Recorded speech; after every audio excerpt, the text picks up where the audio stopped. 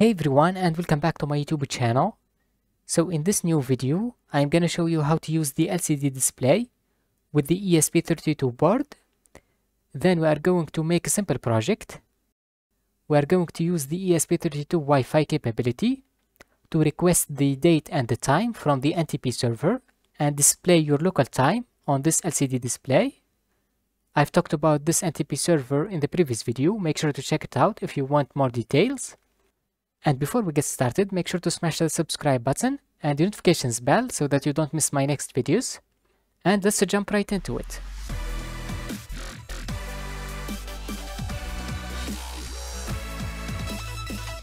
So in today's episode, you're gonna need an ESP32 microcontroller and the LCD display. So this display comes with a module that is called I2C, and it allows you to control the display using 4 pins. I highly recommend you to buy it with this module. So to hook it up to the board, let's take a look at this schematic diagram. As you can see, we have 4 pins that comes with the I2C module. The GND goes to the GND of the ESP32 board. The VCC goes to the 5-volt pin. Then we have the SDA.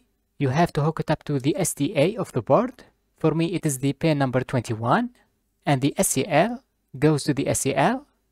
You have to look at the pinout diagram of the board that you have. For me, I have this one SCL, which is number 22, and the SDA is number 21. Now you could pause the video and hook up the LCD display that you have.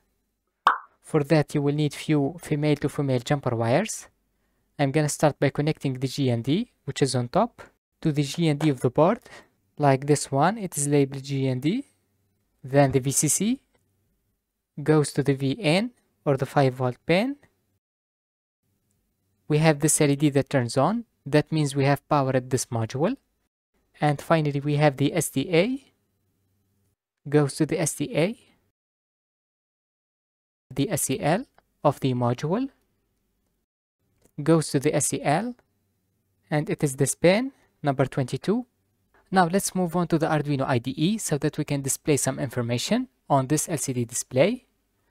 Before we start writing the code, I highly recommend you to watch my first video about the ESP32 board, because you have to install the ESP32 package and make some changes to this IDE. The link of the video is going to be under the description.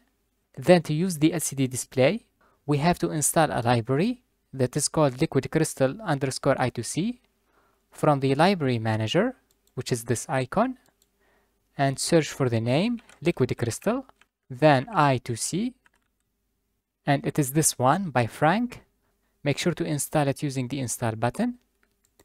Next, we have to load this library or include it using hash include, and in these double quotes we write the name, which is Liquid Crystal, then _ I2C, and don't forget the .h because it's a library.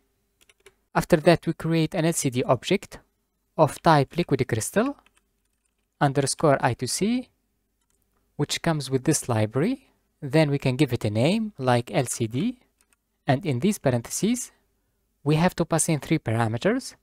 The first one is the address of the I2C module. Basically, each I2C module has some kind of address like 0x3f.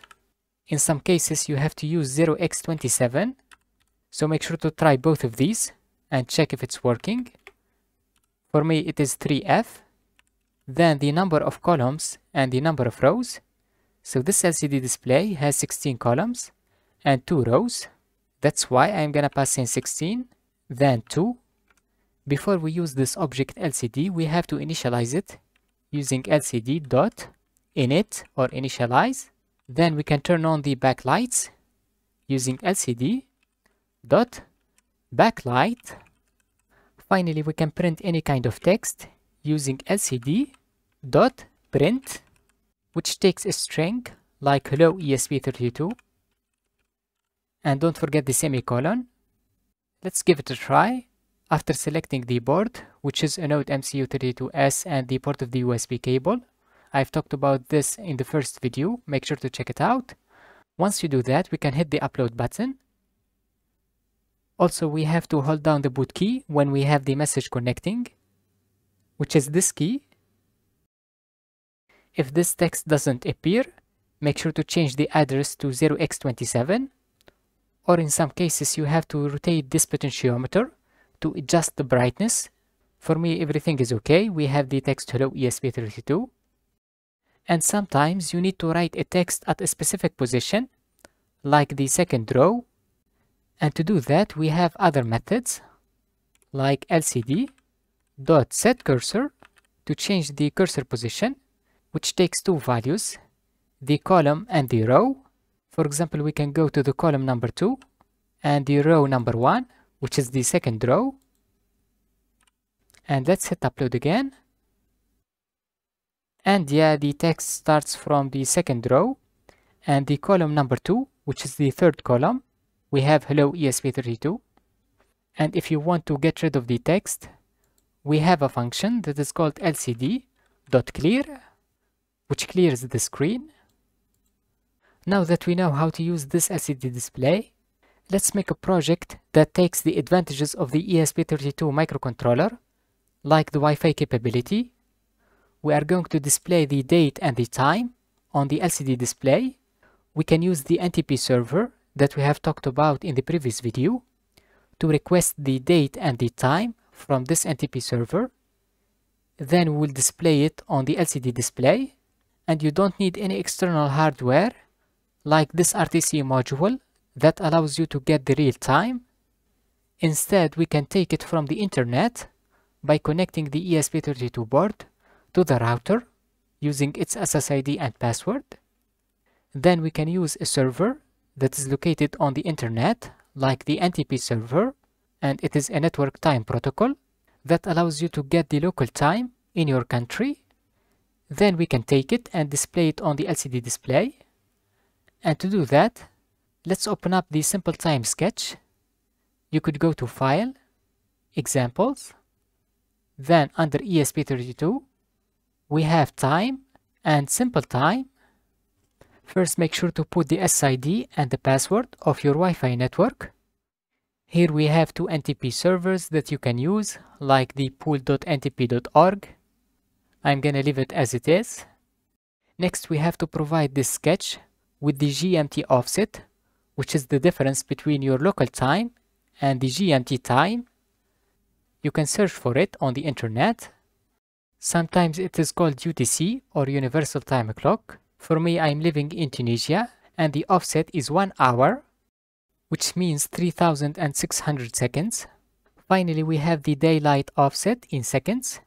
In most cases, it is 3600, but this sketch is printing the date and time on the serial monitor. Anyways, let's give it a try. And once it's done uploading, we can open up the serial monitor from this icon. Make sure that you are selecting the same baud rate, which is 115/200. And there you go. We have the date and time, and it is the exact one on my computer. Let's change it and display it on the LCD display. We have this print local time function that prints the time on the serial monitor. Instead, we are going to create an LCD object. Of course, you have to include the library using include liquid crystal underscore I2C. Next, we can create the LCD object. To save a little bit of time, I'm gonna copy this line of code of our previous sketch and paste it to create the LCD object. Then let's take the initialization, which are these lines of code, and put it under the setup function. Then we can adjust this function to print the local time on the LCD display. So I will leave this line of code of the serial monitor. First, we have to clear the LCD display using lcd.clear. Then we move our cursor using lcd.setCursor 0 and 0. And I want to write the full name of the month, like December, then space, the day of the month, and then the year, like 2022. And to do that, we can use lcd.print. We're going to use the same notation. First, we have to take this object and paste it under this print function. Then we want to print the full month name. To get the full month name, we use percentage and uppercase B. Then we add space and get the day of the month using percentage and lowercase d. And finally the year, percentage, uppercase Y. And don't forget the semicolon. After that, I will move the cursor to the second row using lcd.setCursor, the column number 0, and the row number 1, which is the second row. And we use lcd.print. And let's write the day of the week using percentage A, like Wednesday. Next, I will add the hours and colon, percentage M for the minutes, and finally the seconds if you want. And this function is called each 5 seconds. You could change it to 1 second. And that's pretty much it. Let's test this project by hitting upload. If you get the message connecting, you have to hold down the boot key on the ESP32 board. Then it will be connected to the internet and it will request the time from the NTP server. And there you go, it is displayed on the LCD display. But the number of seconds doesn't appear because the name of the day is a little bit long. To fix this problem, instead of using percentage A, uppercase, you could use lowercase, which is the abbreviated day name.